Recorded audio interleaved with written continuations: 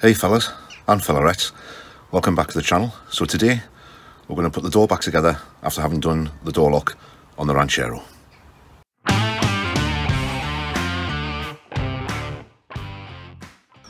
Now this is the original protective shield that was between the door and the door card.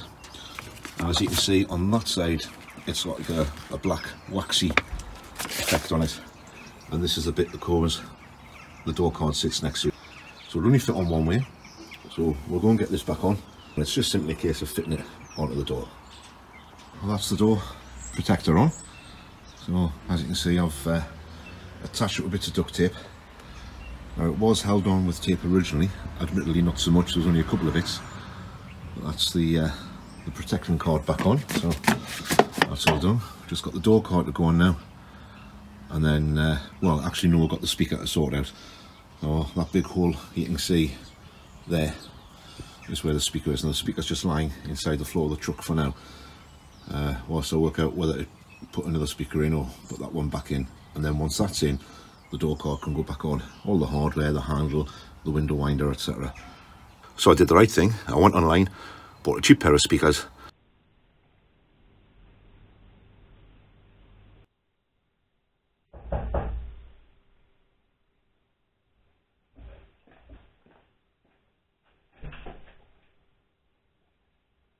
Fantastic, thank you.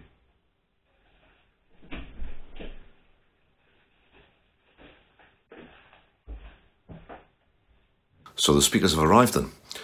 Let's do a bit of a box opening and see what they look like. I actually saw I ordered these a couple of days ago. They ought to go into the Ranchero, as when I did the door locks, the speakers in the doors from new, they're all frayed at the back and the wires are fairly bad. So whilst the door card was off and the door was apart, I thought I'd order some new speakers and fit a new speaker into it. I want to see, these do appear to be well wrapped.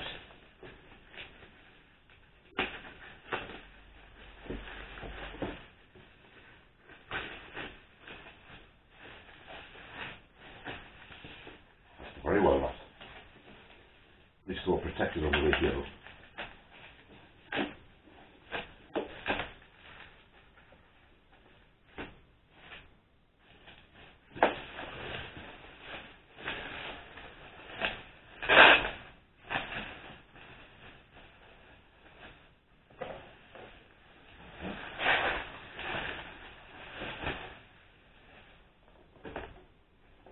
Okay, so there we have our new speakers. Now there's a pair of these, 6-inch speakers, and that was the problem in finding them. It's not that easy to find 6-inch speakers anywhere these days. The more commonly ones that are used, or the ones that are used more commonly, appear to be 6.5-inch speakers. So trying to find a pair of 6-inch ones that fit the car, or would fit the car, proves to be slightly difficult.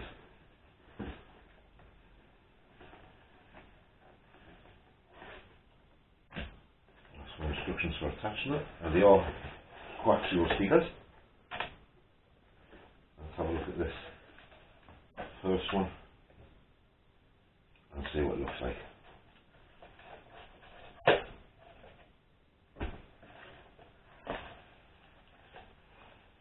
Oh.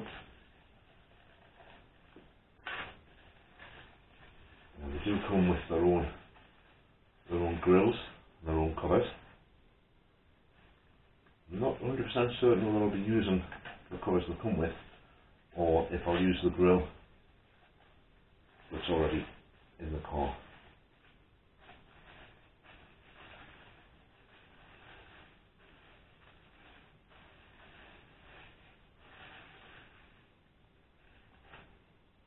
There we are. That's what they're going to look like when they go in the car there. So a full 6-inch speaker, and that will just go in and connect up to the existing wiring in the Ranchero, and hopefully going to give us some better sound quality than what's in there at the moment. So first of all, we'll get the cables connected. Now they're a straightforward fit, they just slot straight on at the back. They're just on spade connectors, if you can see them there. So we'll get those connected up first of all, and then once they're on there, we can slide that into the door and screw it into place.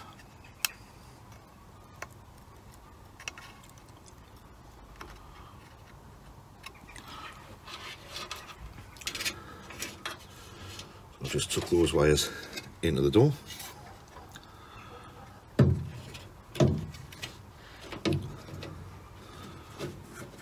we'll get everything lined up. Start by putting a screw in one position.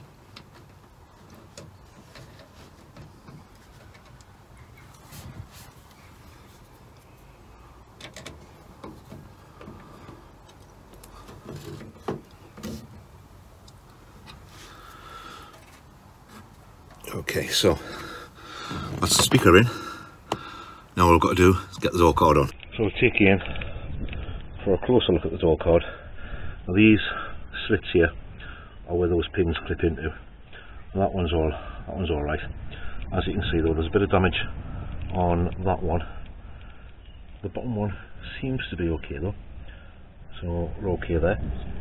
The door card itself, this particular size, isn't in bad condition at all.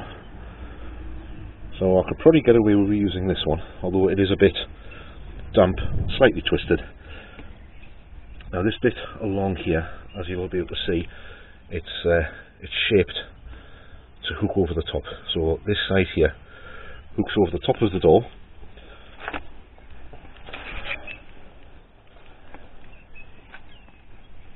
which is this bit here. So it hooks over there, forms a seal between the door frame and the window glass. Now hopefully you can see inside the door panel there's that bit of metal, twisted metal there, is going into a hole just inside the door frame there. And it's simply a case of just giving that a bit of a thump and that will push that in. Now that's the door card on. So all clips are in. I think I lost one, so all in bar one was just snapped. But it's all okay for now. She's good for now. So all we've got to do now is start getting that handle on there, the window winder, and then we'll get the speaker grill on. Now the door handle itself consists of this plastic bit, and that just slides over there like that.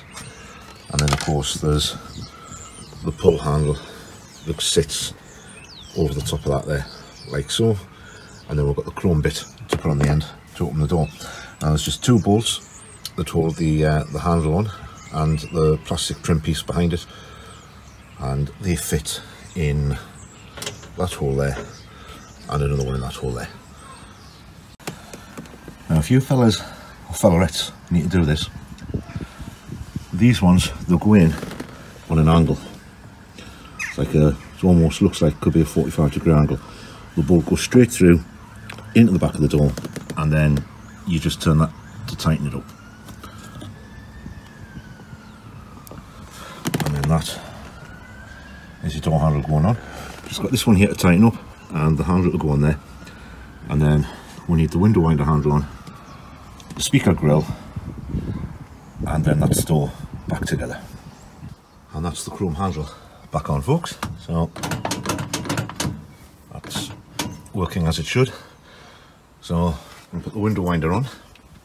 Now on the window winder, it's just a screw that goes into there. There is though this plastic cap goes over there like that. There's two prongs. I don't know if you can just make out the prongs on the sides.